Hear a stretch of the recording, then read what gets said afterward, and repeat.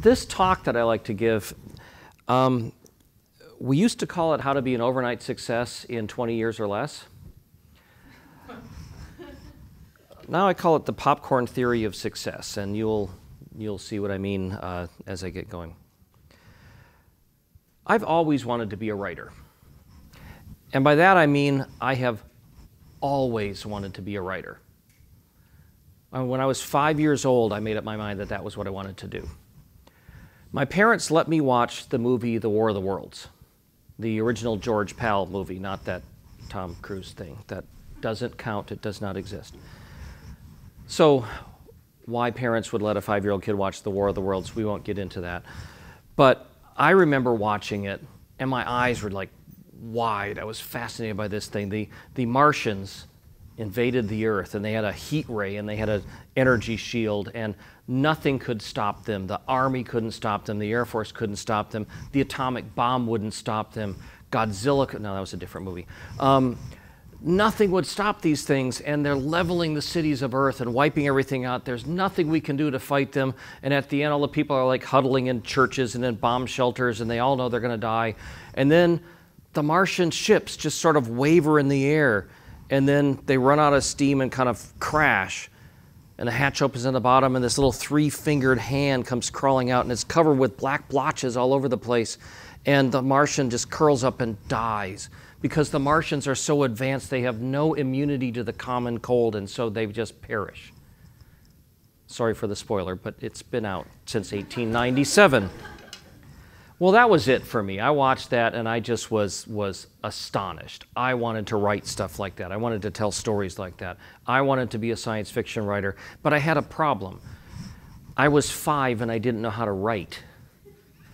So I drew pictures. I got the scrap pad of paper from next to the telephone, and I drew pictures from the movie. And I laid them out on the floor, and I would stop anybody that came by, and I would tell them the story of the War of the Worlds, because I wanted to make other people experience the story the way I did. Now, I grew up in this really, really small town in Wisconsin. It was called Franksville, Wisconsin. It had a population of 250 people, and the local industry was the sauerkraut factory. That's where I grew up. It was so small, we didn't have a library at all. We had the bookmobile.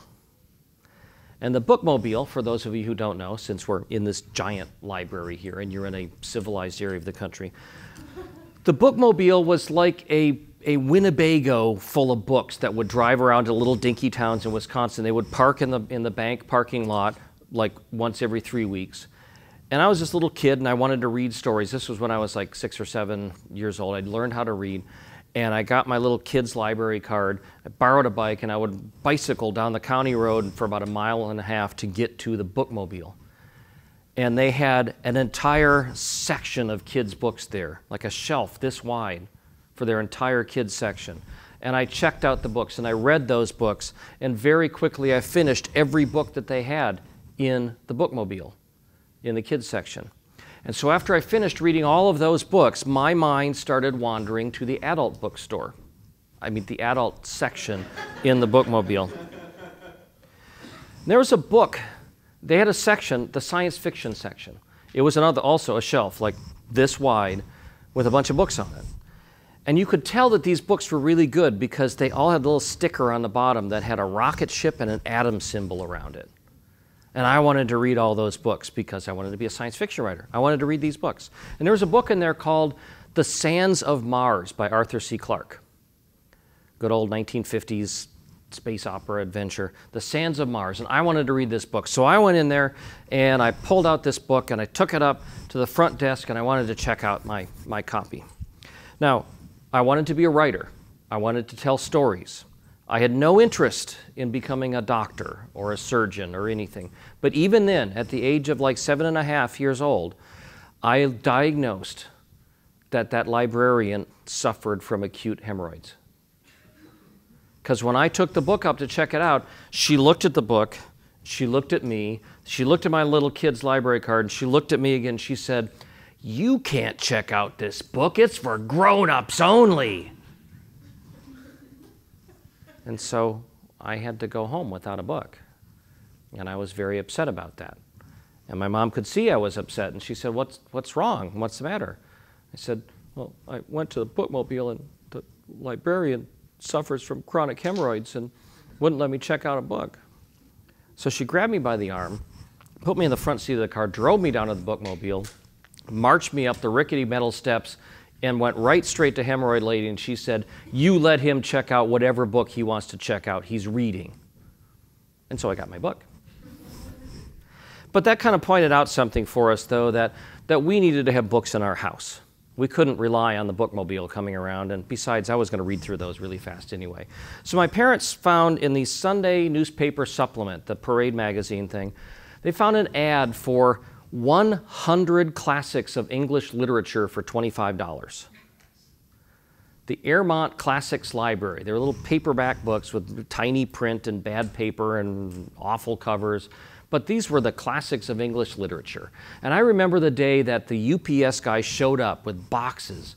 And we spent the afternoon, my parents and I spent the afternoon opening up these boxes and pulling out books, book after book after book. And there was Frankenstein and Dracula, 20,000 Leagues Under the Sea, and The Mysterious Island, Journey to the Center of the Earth. They even had The War of the Worlds in there, the original War of the Worlds, and The Time Machine, and crap like Jane Austen, but I wasn't interested in anything like that. And so I pulled out all these books, that these were Kevin's books. I put them all on my shelf, and I started working my way through all those. In fact, the very first of our books that I had ever read was The Time Machine by H.G. Wells, because it had bigger print than The War of the Worlds did, but I got around to the other ones. So, having read all that, studying story structure and everything, I figured it was time for me to write my first novel. I was 8. I went into my dad's study. My dad had his own little manual typewriter. A typewriter, Britt, is like a steampunk version of a laptop. They were like, okay. Some people don't know this technology, so typewriter, an old manual typewriter. My dad had a stack of bright pink scratch paper next to it. Don't ask why you would have pink scratch paper for the typewriter. But I sat down and I rolled in a piece of paper and I started typing. Typewriters were like laptops and printers put together. Okay. I started typing my novel, which was called The Injection, about a mad scientist who had invented this injection that would bring anything to life. And the other scientists don't believe him, of course, so my mad scientist gets his revenge. Because even at 8 years old, I understood enough about literary forms that mad scientists always get their revenge. It's a character development thing. And so he goes with his injection, he goes to the wax museum, and he brings to life all the wax movie monsters, the Phantom of the Opera and the Frankenstein monster and the Wolfman and the Mummy. And then he goes to the Natural History Museum and brings to life all the dinosaur skeletons. And then he goes on the rampage, because again, I understood that mad scientists are supposed to go on the rampage. So he's leading this army of monsters, these reanimated wax museum figures and dinosaur skeletons, and he's riding on the back of a triceratops skeleton, and that's still kind of cool to me, and he's riding on the back. But they're going to attack the city, but even then I also understood that every villain has to have a character flaw. And my mad scientist had his hubris. He made his mistake, and you've all probably figured out the mistake just from my summary, that this mad scientist did not remember that reanimated triceratops skeletons tend to rear up at inopportune times.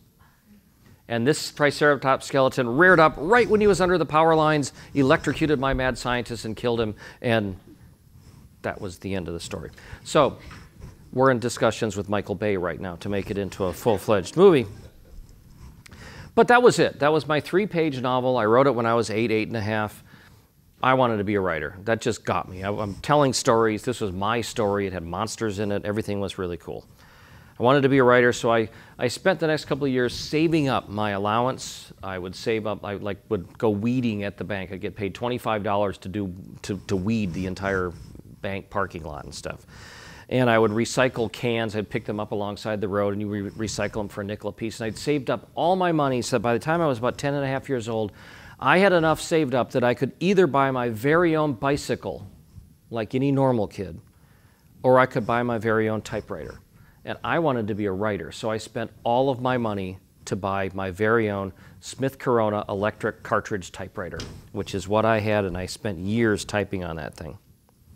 Then I went to high school. I took a medieval history class, and one of our assignments was we had to write a term paper. And everybody knows, I'm speaking this in college, but everybody knows term papers are boring. Nobody wants to write term papers. I didn't want to write a term paper. So I went to the teacher and I thought, if I do all my research and I do everything right, can I write a story instead of a term paper? Now, my teacher in this small town of Wisconsin, the teacher of the history class, was only the teacher of the history class was because he was a good wrestling coach, and the law said that a wrestling coach had to teach at least one class. And so they made him teach the history class, and he told me, I don't care. So I wrote a story, and I did my research on the subject of the Black Death because, well, death. And so I did all my research, the bubonic plague in the 1300s that swept all across Europe, and the symptoms were, you first got swellings under your arm, and then you got a fever, and you got sicker and sicker, and finally you got blotches all over your arms, kind of like the Martians in the War of the Worlds, and then you died. So I did all my research, I found all the cures that they tried, I did everything, and then I wrote a story called Blessed Are the Pure in Heart, where it's twin brothers. I think it was in Constantinople or something. Twin brothers, they live with their father. They have an old family Bible that they would read the Beatitudes to each other. The blessed are the pure in heart, the blessed are the cheesemakers, whatever else it is. They would read the Beatitudes toward each other. But then one of the twin brothers gets the plague. He starts getting swellings under his arm. Father freaks out, kicks him out of the house because he doesn't want any plague in the house. Well, the good twin won't just leave his brother out to die, so he takes the family Bible, goes with his twin brother, and cares for them as they go through the streets of Constantinople, going through all the stuff that I had researched on how you would try to cure somebody of the Black Death. So first, they go to a magician who gives them an amulet that says abracadabra on it, because that's what my research said. He makes the kid march around through smoky green smoke fires to see if it'll drive out the evil spirits. Well, that doesn't work. So then they take him to a doctor, and the doctor bleeds the kid, and he puts leeches on him, and surprise, that doesn't work either. And his brother's getting worse and worse. The fever's getting higher. He's getting sicker and sicker. Finally, there's nothing else to do, so the twin takes him to the cathedral, has the priest give him the last rites. They're in the pew in the church, and the twin brother opens the family Bible, reads him the Beatitudes, blessed are the pure in heart, and his brother dies in his arms, and then he closes the family Bible and slips it back into his shirt right up against the swellings that have started to form there. That was my term paper, and I got an A on it. So I took it home, and I went, Mom, I got an A on my term paper. I wrote a story, I got an A on it. And she said, great, let me read it. So I gave her my story. She went into the other room to read it, and I went off to do some things, and I came back about 20 minutes later to find her sitting on the couch with my story. She looked up at me, and she had tears pouring down her face. And that just floored me, because I had written something that had that much of an impact on somebody. I made my mom cry, which lots of teenage boys do, but not necessarily in the way that you want. So I thought, this must be a great story. I got an A on it. It made my mom cry. So I typed up a clean copy, and I mailed it off to Boys Life magazine, because that seemed like the most appropriate place to send it. I sent it there, and I got my very first form rejection slip. The first of many. So let me do a little sidetrack here for a second. We had a small town, we didn't have a library, and we also did not have a record store. And when you're like 12, 13 years old in high school, that's the time when you want to get into like loud rock music. That's the time when you want to get into music that is not your parents' country western. You want to get into stuff that will really annoy your parents, because that's what kids do. We didn't have a record store, though. We had the Columbia Record Club, which some of you might remember. It came in the mail. It was like this sheet of little stamps of all these albums, and you could sign up for the club and get like 13 albums for $1. Albums are like CDs, only bigger. CDs are what went into iPods before they, just making sure everybody gets the same stuff. So I thought, I'm going to sign up for this. I got the sheet, and you look through the albums, and I didn't really know what most of them were, but some of them looked like science fiction stuff. There was Alan Parsons' project, I, Robot, and Alan Parsons' project, Edgar Allan Poe, Tales of Mystery and Imagination, and Kansas, Point of No Return, with a ship sailing off the edge of the world, and Styx, The Grand Illusion, and something called 2112 by a band called Rush. And there was also this thing called A Farewell to Kings by Rush, with this little puppet kings next to the ruins of a castle, and some other things by Rush, and they all looked sort of science fiction-y anyway. And since I had 13 albums to do, and I just peeled off all the stickers, I just went, oh, I'll get all the Alan Parsons Project, I'll get all the Rush stuff. So I got all these albums in, and I'm playing them, and it is just the right stuff. I mean, 2112 has Geddy Lee's wailing vocals, which have been described by critics as a man suffering from testicular torsion. Loud electric guitars, exactly the stuff that would really annoy my parents. But the stories were really cool. 2112 is about this futuristic dystopian society where music and art and poetry, everything creative is forbidden. And this guy finds an old guitar buried in the ruins somewhere, finds it, cleans it up, figures out how to play it, and gets like really delighted by it. So he takes it in front of the priest and says, hey, look what I found, look what I can do. And he plays the music, and the priests take it and they say, this stuff is forbidden. And they smash the guitar, and he goes home and utterly dejected, and he slashes his wrists and dies.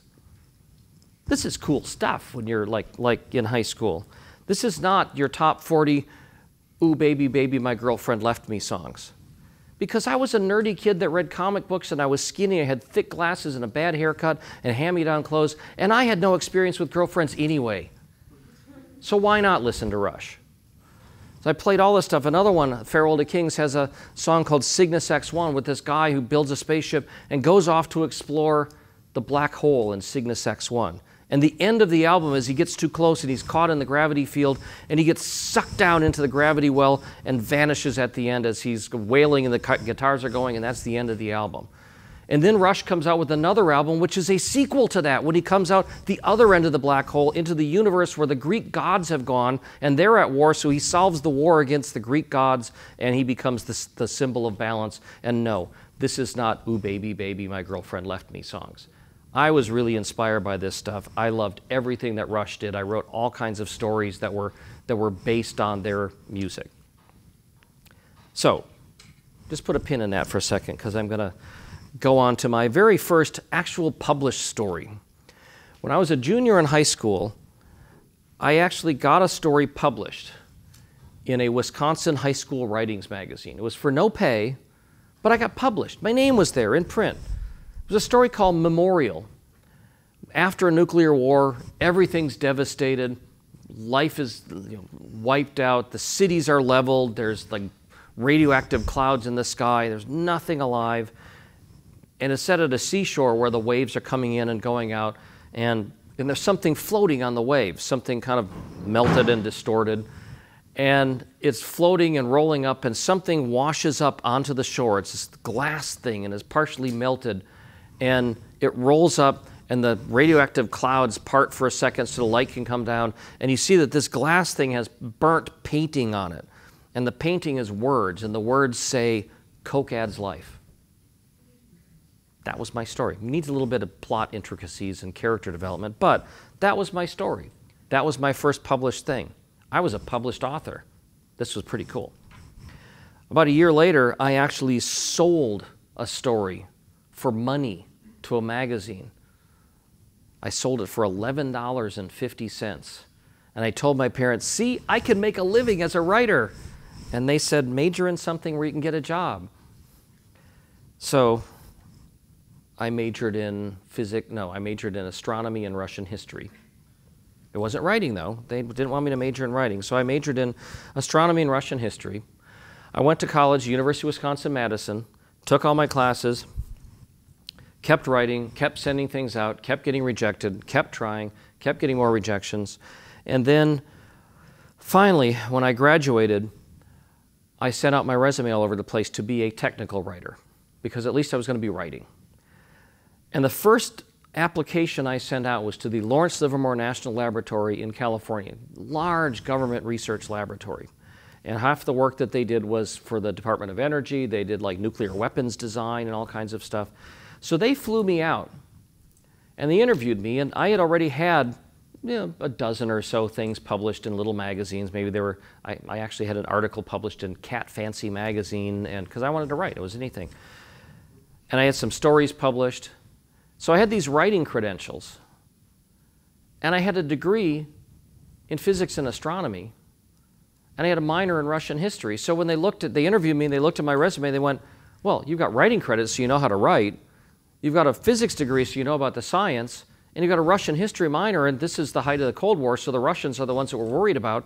You're perfect. So they offered me a job right on the spot that was a starting salary that was better than my dad was making as a bank president. And they said, yes, we knew you could do it. So I moved out to California. I kept writing. And that was when I kept going to writers' conferences, and that's where I won my first writing award that Patricia mentioned. I got a trophy. I was at a writers' conference, and the trophy, it's got a marble base, engraved brass plaque, pillars, a winged victory on the top of it, and the brass plaque that I won for this trophy, my first writing award, the brass plaque names me the writer with no future, because I could produce more rejections by weight than any other writer at the entire conference. So, I was an award-winning writer now. At the time, though, I was doing all this stuff, and I thought, it's about time for me to write my first novel, my first real novel, not the 3-page one with the injection, to do a real novel. And as I was thinking about this novel, I had this idea to do sort of a futuristic murder mystery thing, where it's a future where instead of building robots to do all the dirty work, they just take dead bodies and jumpstart them and make like high-tech zombies, so they go off and dig ditches and handle toxic waste and do everything. So why bother building a robot? You got these bodies around. And my story is about this murdered man who is brought back to life unwittingly to become the servant for the guy who killed him. And he starts to remember things. So I'm developing this story. Right around that time, Rush came out with a brand new album called Grace Under Pressure. And as I'm listening to this album, which I've got, this is the album. See, look how big the albums used to be. They're a lot. This is the album, cover by Hugh Syme. As I'm listening to this, the songs are Distant Early Warning and After Image, Red Sector A, The Body Electric, The Enemy Within. Every song seems to have something to do with the story I'm writing in this novel. So I thought, that would be kind of cool if I just made sure that I referenced every one of these songs in my novel. I like incorporated fake lyrics and made sure that every song that was on this album had a counterpart like chapter or scene in my novel, just because I was a fanboy and doing fanboy stuff. So I wrote it and sent it around. Again, I had an agent by that time. I sent it around. The agent's trying to get it published. I keep getting it rejected. And I was writing other stories, working on something else. And I came back to my office one day at work, and I found a blinking light on my answering machine. It's like voicemail. Okay. Blinking light on my answering machine, and I played the message, and it says, "Hi, Kevin, this is your agent. Good news, I've just sold your first novel, Resurrection, Inc. It's going to be a mass market original from Signet Books and their science fiction line. It's going to come out," and like my brain exploded and I didn't hear anything else after that. So I did what any normal person would do. I left my office and ran screaming up and down the halls, like, "I sold my first novel, I sold my first novel." And then I would go office to office, all of my coworkers who knew I was a writer, and I would go from office to office and I would say, "I've sold my first novel, it's going to be from Signet Books and a mass market original, science fiction line," and all kinds of other stuff that I didn't remember. And I'm going office to office. I'm walking on air. This is the best day of my entire life. And I thought, halfway around the office, I'm like stopped and I went, "Hey, this is my first novel, but it's not going to be my last novel. I'm going to be a writer. I'm going to be a successful writer. I'm going to be a best-selling writer someday. I'm going to write lots of books. And my first sale is right there on tape, recorded. The Smithsonian might want that someday. I should keep this. Yes, Cal State Fullerton should have it in their archives section. I should keep this. This is great. And I went back to my office only to find that while I was running around like an idiot telling everybody, somebody else had called in and recorded over that message to tell me I had a photo order ready to pick up. Well, still wasn't going to mess up my day. So the book, I went through the whole process of editing it. The editor liked it so much, he said, well, what else have you got? And it turned out that I had written the first book of a fantasy trilogy, and I had outlined the other two. So they bought Resurrection, Inc., and then like 4 weeks later, they bought my entire fantasy trilogy. So in less than a month, I went from having no novels sold to 4 novels sold. So it was a pretty good month. And I worked through it. Finally, when the book got published, I put in the acknowledgments that Resurrection, Inc. was inspired by the Rush album, Grace Under Pressure. And I thanked Neil Peart, the guy who had written all the lyrics for it, who wrote all of the lyrics for Rush, the drummer, and Geddy Lee, the vocalist, and Alex Lifeson, the guitarist, for inspiring the novel. So I thanked them. I packaged up 3 copies of the book and I mailed it off to Mercury Records, where it promptly vanished into the same warehouse where the Ark of the Covenant is stored. But I had sold 3 other novels, so I was writing book 2 was published. I mean, the first book in the fantasy trilogy was published. Then I was working on the second book of the fantasy trilogy. I'm still working full-time. I've got a couple of other book projects coming up. So it's going pretty well. Until I had, I think the technical term is I had a really shitty day at work. It's one of those where I got, I was writing like chemical protective clothing handbooks and respirator safety manuals and things like that. And one of my books had just been published, and it had a really embarrassing typo on it. They happen more often than you would think, but it's, the author doesn't like to have his name misspelled in the title page. So that's kind of embarrassing, and my boss brought me into the office and kind of reamed me out for that. And there was another scientist who was like flying off to some lasers conference, and I had to get his view graph presentation done, and the photo department had screwed up everything so that they were all like misprinted, so this presentation wasn't working right, and the guy had to get on a plane, so we're going to have to redo it all, and people are going to be up late, and something else had gotten messed up at work. And then Isaac Asimov's Science Fiction magazine, one of the biggest magazines in our field, reviewed my second novel. Tore me 5 new assholes. Hated it. Tore it to shreds. This is the first thing that I'd ever had reviewed in one of my major science fiction magazines, and they just hated it. So, as I said, this was a pretty shitty day. And I came home from work, got the mail, and there was like the Safeway flyers in it and some bills and some junk mail and a letter with the return address of Neil Peart. And inside was a letter, a 7-page single-spaced letter from Neil Peart, the guy who wrote Grace Under Pressure, the drummer from Rush. 7-page fan letter telling me how much he liked Resurrection, Inc. It was no longer a shitty day. So we've been friends for about 27 years. We've corresponded. I've been backstage at every concert since 1989 or something like that. So that was a good way to end the day. Then I came home. Years had gone by. I wrote some other books, published them. I was working well with my editors, turning things in on time, building up my fan base. And I got a phone call from my editor at Bantam Books. And she said, "Kevin, do you like Star Wars?" And I said, "Well, yeah, of course I like Star Wars. Everybody likes Star Wars. What do you want? She said, would you like to write 3 sequels to it? Now, I had to think long and hard for like a nanosecond. And I said, yes, I can do that. So that's how I signed up to write the Jedi Academy trilogy, the three Star Wars paperbacks that I did. So I've started immediately to do my due diligence, my appropriate author research, which meant watching the movies over and over again, buying my Boba Fett action figures for artistic reference, getting Millennium Falcon toys so that I could carefully plot while I'm going, flying around, because that's how writers do their research. And I'm plotting all these, the Jedi Academy trilogy.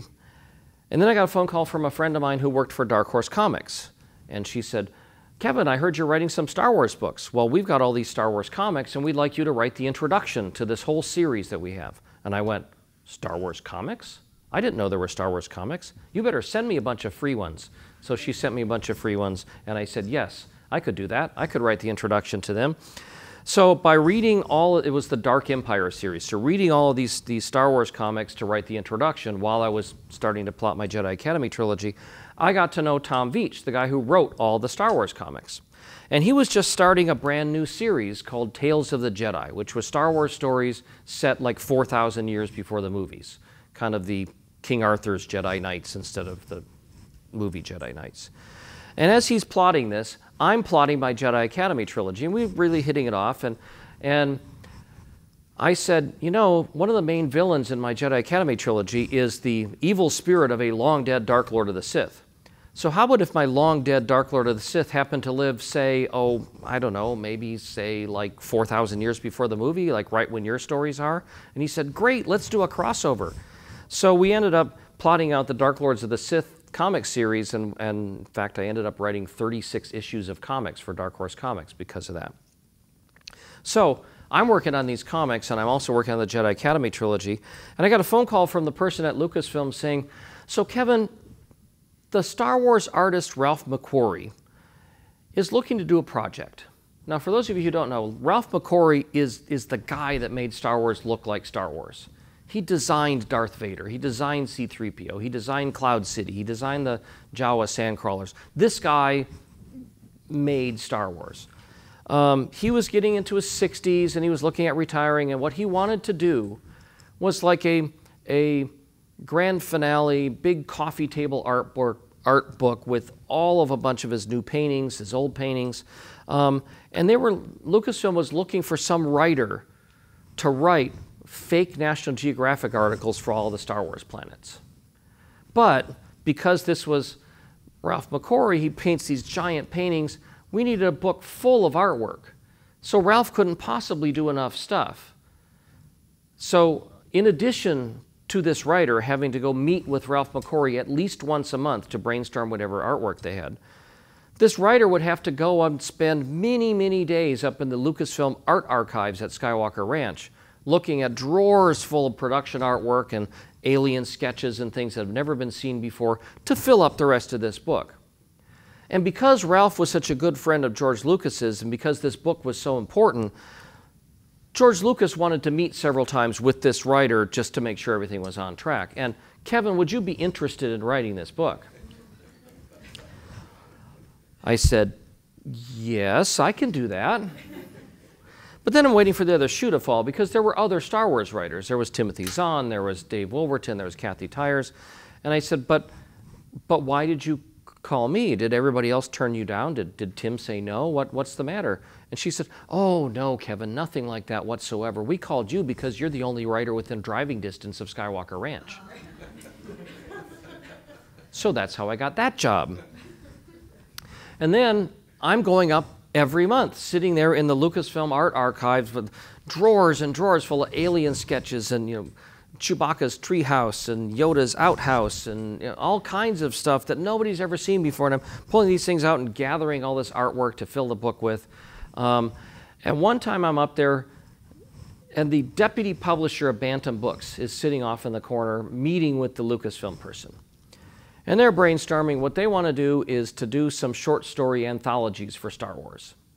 But they're talking about it, and they thought, well, it's going to be really a problem because you got 15, 20 writers writing short stories with Luke and Han and Leia that it's going to mess up with the continuity. Who's going to watch over all that stuff? The canon's going to get all messed up, and it's just too much trouble to make it worthwhile. So I'm like pulling out, there's Chewbacca's kitchen, and there's Luke and Owen's greenhouse and Tatooine and stuff. And I looked it up and I just went, oh, well, that's not a problem. What you do is you do an anthology of, say, the cantina scene. All those aliens that are in the cantina scene. Do the story about the band and why the bartender hates droids and who's that guy with the death sentence on 12 systems and all those people. Just tell their stories. They're Star Wars. Everybody knows them, but they're not going to mess up with the continuity. Just do that. And then I went back, and here's another drawer, and here's spaceship stuff and guns and aliens and planets. And I realized that it's dead silence on the other side of the room. I looked over there, and both the Bantam guy and the Lucasfilm person, they're just staring at me. And so I said, and I can edit that for you if you like. So that's how I got to do Tales from the Mos Eisley Cantina. And about a week later, the Lucasfilm person called me up and said, Kevin, we really like that idea for the anthology you have, the Cantina anthology. We love that. And I said, thank you. Yeah, we really love it. Thank you. Do you think you could come up with another one too? Because we'd like to pitch a second one to Bantam at the same time. And I went, oh, well, do Tales from Jabba the Hutt's palace. Like, what's the story of their band and the green dancing girl and the guy that keeps the monster down in the dungeon and all those stories, and just do that book. Great. Can you write up the proposal for it and we'll submit it to Bantam and see? I went, okay, but I'm writing the Jedi Academy trilogy right now. I'm doing the Tales of the Jedi comic books. I'm doing this Ralph McQuarrie art book, and I've already started work on the Mos Eisley Cantina anthology. I'm a little busy. It's going to take me a few weeks. She said, oh, there's no hurry. We just wanted to know. She called me up 2 days later and said, never mind. I just mentioned it to Bantam, and they bought it on the spot, but they bought two, so you have to think of a third one. So that's how I edited Tales from Jabba's Palace and Tales of the Bounty Hunters. And those three anthologies are the three best-selling science fiction anthologies of all time. So I'm glad I was listening when I was looking at stuff. So I'm doing all this. I'm now editing three anthologies. I'm writing the comics. I'm doing the Jedi Academy trilogy. And along the line, I even did 2 Star Wars pop-up books and other things. And I'm in, again, at Lucas Ranch, and the Lucasfilm person said, so Kevin, we've been thinking, do you suppose there's any young adult interest in Star Wars? And I'm like, have you seen your movies?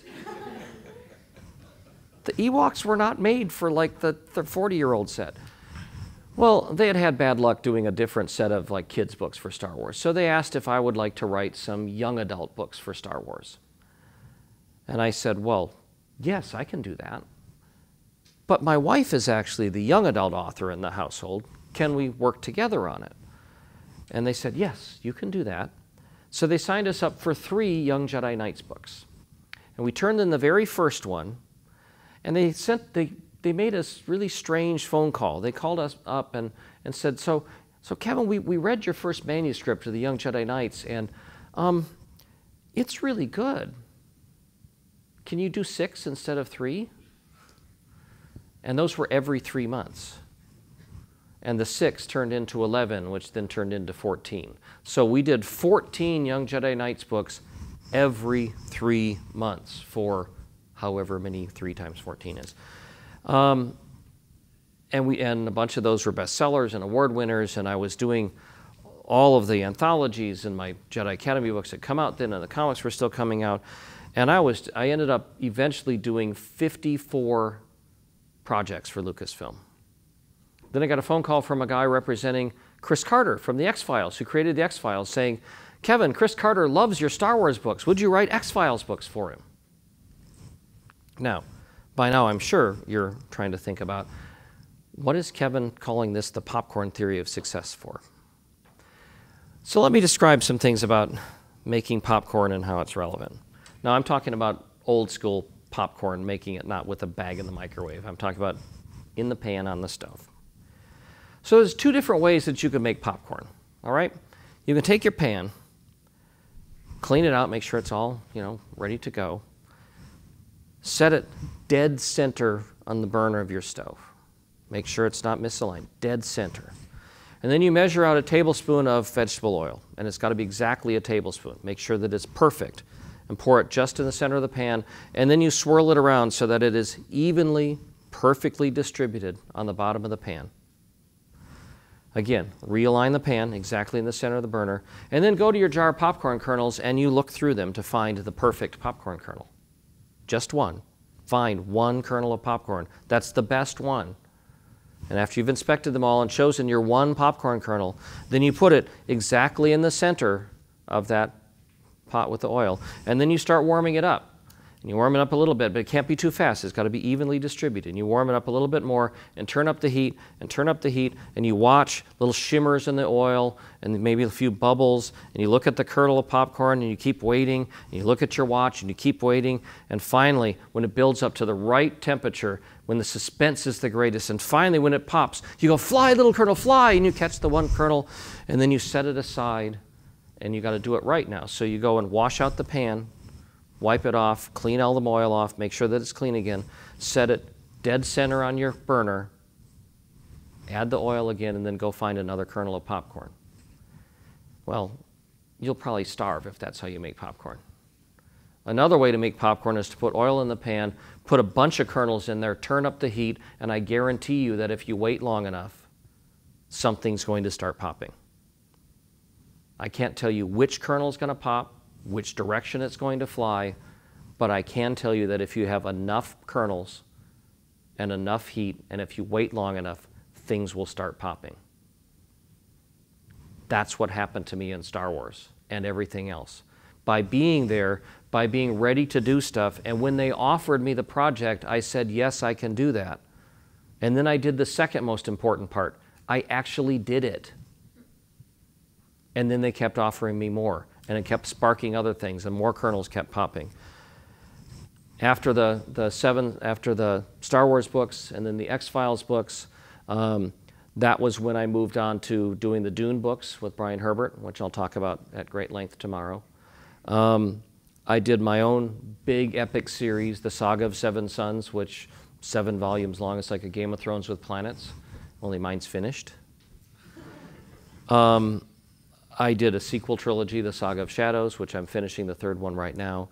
I've got a fantasy series, the Terra Incognita series. I've got this great series with Dan Shamble, Zombie Private Investigator. Those are really funny. Those are good. And then my friend Neil Peart from Rush contacted me a few years ago and said, so Kevin, let's talk more about steampunk, because I really like steampunk, and I've written some steampunk, and he had read them. And he said, do you think it's going to be around in a few years, or is it a flash in the pan? And I said, oh no, I think steampunk's going to be around for a long time. Well, it turned out that he was planning to do a concept album for the next Rush album with a steampunk fantasy story all the way through it. And he had some ideas for his villain, the anarchist, in a world that was all set up with the watchmaker who ran like a Big Brother, only steampunk version. And pirates and airships and lost cities, and he had all these songs, and he's working on this story, and he wanted me to brainstorm with him because I'm the story guy. So I'm talking with him on these things, and he and I were like emailing, brainstorming things back and forth, and he's starting to write the songs. And then my wife and I went and had lunch with him in Santa Monica at a diner, and he's writing all this stuff. He's really getting pumped up. Now remember, this guy's been my idol since I was 12 years old. So we're having lunch with him, and he's all fired up that this is some of the best stuff they've done. He's writing the music, and he's got the story, and it's really great. It's not just going to be an album. It's going to be a Broadway musical. It's going to be a novel. It's going to be Ice Follies. Now, I'm a Rush fan, so I'm listening to all this stuff with wide eyes and grinning from ear to ear, and I'm going, yay, Ice Follies. But my wife is listening differently, and she just went, wait a minute, Neil, a novel? You said a novel? Who's going to write the novel? And he said, well, Kevin is, of course, and then Ice Follies and Broadway musicals. And so that's how I ended up writing the novel of Rush's latest album called Clockwork Angels. And this is the novel that came out. It is beautifully illustrated. I gotta get it right. It's got, I gotta find it. Oops. Full color paintings all the way through it. And oops, just beautiful stuff all the way through. And these are all done by Hugh Syme, the artist who does all the Rush covers. And the interesting thing about this is that, now remember, I've had, at this point, I had like 110 novels published, 50 of them bestsellers in 30 some languages. And this was the coolest project since Dune that I've had. Rush is the #3 best-selling group of all time. The Beatles are first, Rolling Stones are second, Rush is #3. Their album, when it came out, sold 2 million copies in a week. They went on a tour for 2 years for this album, promoting it.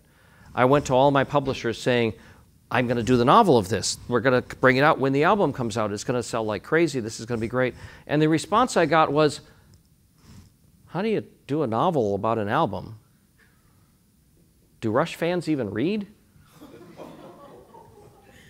So we didn't go to any of my publishers. We went to this Canadian publisher who had published a bunch of Neil's other books. And they did that beautiful, beautiful job, which when it came out, it hit the New York Times bestseller list immediately on Neil's 60th birthday. So I was able to text him just before he went up on stage for a concert in New Hampshire to say, not only are you an adequate drummer, you are also a New York Times bestselling author. That book won several awards, and it did so well that the publisher, ECW Press, decided to reprint my first novel, Resurrection, Inc., which had been out of print for years, the one that was inspired by Rush. And so they reissued it, and they put a brand new cover on it. The cover was painted by Hugh Syme, the guy who painted the cover for Grace Under Pressure that inspired it in the first place, which is like the geekiest fanboy moment I've ever had. So that turned out extremely well. What we just did, and this I'm just showing off because it just came out like 2 weeks ago. Neil and I loved this steampunk fantasy series, The World, so much, and the characters that we wrote a sequel to it, or it's a side book, sort of like a Steampunk Canterbury Tales. And again, the publisher outdid themselves. This is the actual book you can buy in Barnes & Noble. This isn't some fancy collector's edition. This is the normal book. And it's got, remember those when they put the end papers in them? And it's just a beautiful work of art. We were talking a little bit earlier about books. It's got line art, illustrations through it. It's like Canterbury Tales, so each one has a little story. And this is just the way books are supposed to look and how they're supposed to be. So I'm a very proud parent of that. Yes, ma'am? Which book are you working on now?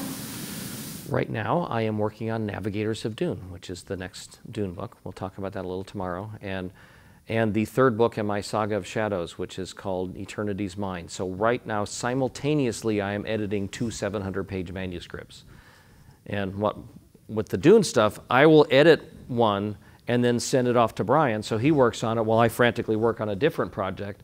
Well, he went through Navigators so fast, he got it back to me before I finished my edit. So I had to stop Eternity's Mine, just full stop, halfway done, because Navigators is like due really soon, so they can bring it out next April or May.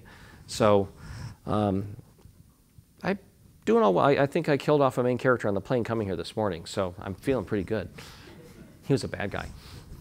Yes, sir. Can you talk a little bit about keeping all these, that's a lot of different kernels in the pan, and keeping everything in order while things are popping and projects are coming Multiple up. personality disorder. And the stamina, because you've done this, you sustained this effort Right. over a year. So can you talk a little bit about how you do that? Well, the stamina and the productivity, this will sound really bad, but I don't think of anything else I'd rather do than writing. This is what I like to do. It's not like a job for me. It's if I'm doing fun things, as in like playing card games with the in-laws, if I'm doing fun things, my brain is always going, I could be writing right now. I could be writing right now. That's what I want to do. So it's not a big deal for me to be spending lots of time writing. And my wife is a full-time writer. We both run a publishing company. We both teach writing seminars. Our life is entirely all day long from the moment we get up in the morning to the moment we go to bed at night. There is nothing that isn't connected to writing, and that's we have no life. No, I mean, there really is.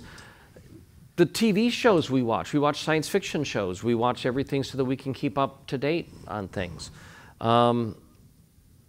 That's what we do all the time, and I drink lots of coffee. I mean, that's what we like to do. How do I keep it all straight? I mean, I work on different things at different stages, so that I'll be like polishing and editing one while I'm plotting something different. So that's a whole different part of my brain, and they're all mine. I mean, it's like parents with large families. How do you keep your kids straight? Sometimes you get them mixed up, but usually you punish the right one when they're supposed to, I guess. Yes? Where do you get your ideas or your inspiration from? Well, the idea is, if you become a member of the Science Fiction Writers of America, you can just buy this approved book of ideas, and that's where they all come from. Now I'll go ahead and I'll use my snotty answer. I mean, I've always thought of, how do the rest of you stop them from coming? But as far as the inspiration and things, I live in Colorado and I go hiking all the time. I love being out in the mountains. I love being outside. I'm not a city person at all. I mean, I like going to cities to see things, but then I would rather be up next to a waterfall than next to a concert or something like that.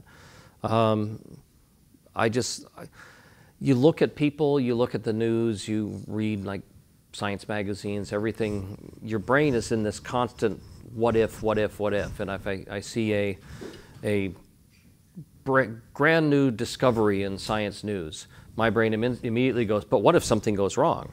I did a whole novel with Doug Beeson called Ill Wind, a disaster about an oil spill, because I read after the Exxon Valdez spill that they were putting a whole bunch of bacteria on the crude oil because they hoped that the bacteria would eat all the crude oil and clean up the spill, which all sounds wonderful, but what if that bacteria mutates and starts eating plastic and everything else? Well, that was a whole disaster novel that we wrote. That's kind of how your brain is wired as a writer, that you look at something and go, how can I screw that up? With great profitability sometimes. So. Yes, Brent? So for your first draft, you dictate, right? Yes. So when you edit, you actually sit down and you, like, say 1 hour a day, I dictate 1 hour a day, I edit. How do you balance those two things? Yeah, I didn't talk about this. Most of my first draft writing, I'm out hiking. I have a digital recorder and I talk it. I dictate it instead of typing it. I've trained myself to do that for 20-some years, and that's kind of, that way I get to go hiking and writing at the same time. Then I have somebody transcribe it, and I get it all back as a Word file. And that needs to be cleaned up. You know, everything needs to be cleaned up, and first drafts are first drafts. What I like to do is I'll go out, I'm a morning person, I'll get up and I'll have my coffee and I'm ready to go do something. I like to get up and go out and just dictate chapters. Well, I'll do 2 or 3 chapters in a morning. And a chapter is maybe 5 pages, so that's writing, say, 15 pages in a day. So I'll go out in the morning, I'll dictate chapters, and I'll be back home by lunchtime, and then the whole afternoon is spent doing email and interviews and then editing stuff. And I'm usually editing a completely different book from the one that I'm writing. Although sometimes I try to catch up, but it doesn't always work out that way. That's the hard part. To me, writing the first draft is fun. Editing the first draft is like going through a jungle with a dull machete trying to clear a path. That I know the fun part is making it up, and then I've got to clean up all this stuff that either the typist got wrong or I just like got sidetracked when I was talking so that the sentence goes on and on for 3 paragraphs. The typist sometimes does amusing ones. I just had one where the typist talked about my wandering menstrual instead of minstrel. Not quite the same thing. Oh, and another one where this guy was like trying to fight his way through a crowd in like a Comic-Con, trying to fight his way through the crowd. And I said something about that he was trying to follow the Brownian motion of the crowd. Okay? The typist called it a brownie in motion. Cute, not quite the same thing. So you got to catch all of those things. But each one of my drafts, I mean, each one of my books goes through about 7 drafts. So edit it start to finish, go back to page 1, edit it start to finish, go back to page 1. Or with the stuff with Brian, I'll edit one, send it to him, he'll edit, send it back to me, I'll edit it again, send it back to him. And Navigators of Dune is now in its 7th draft, going back and forth. And I will turn it into the editor probably this weekend. And then the editor will just say, change this or change that. We hope he doesn't say this sucks. He won't say that because he gets paid when it gets turned in and he's anxious. So then we get feedback from the editor, then I got to rewrite it again. And you get so sick of a book by the time it comes out, you never want to read it again. Really. Yeah, Jerry. Okay, Kevin, before you dictate, do you already have everything plotted out? You know exactly how your book's going to begin and exactly how it's going to end? Oh, yeah. Who the characters are, what they're, okay, you do, and then you begin to dictate. Yeah. So it's not like a stream of consciousness sort of thing. Would you hire a contractor to build your house if he said, I'm not going to do a blueprint, I'm just going to start putting up walls and digging holes and wiring things, and you know, if it doesn't work, we'll just tear down the walls, we'll dig a different hole, we'll put some more wires over there, it'll eventually work. No, I want a blueprint before I write an 800-page book. Especially when you're collaborating with somebody, you want to make sure that you're both working off the same blueprint. Yeah. The Dune books, but I was thinking actually more along the lines of the ones you write for yourself. Yeah. No, I hate to go into dead ends. I hate to write things and then throw away 50 pages because it didn't work. I want to, you know, the old adage of measure twice and cut once. I do a lot of thinking time before I start putting words down. Keep it up here, or do you actually plot it out? Oh, I actually plot it out. I mean, it's my last Seven Sons book has 138 pages in it, 138 chapters in it, and 34 viewpoint characters. And you don't just say, I'm going to make it up as I go along. No, each chapter, the way I do it, each chapter is like a one-liner, what's in the chapter. And I color code them because there's 34 different characters. So this character is green, and this one's red, and this one's blue. And so I can kind of see it visually and structural. But it's not something I teach because it's something I figured out. It's probably unusable for somebody else. Yeah. There's a French author, François Moria, and he talks about when he writes, his characters kind of take over the writing. Do you ever encounter that? I mean, it sounds like not from your response to this previous question. Well, they take over when I'm plotting it. I mean, when I'm thinking about it is when they take over. Not in the writing process.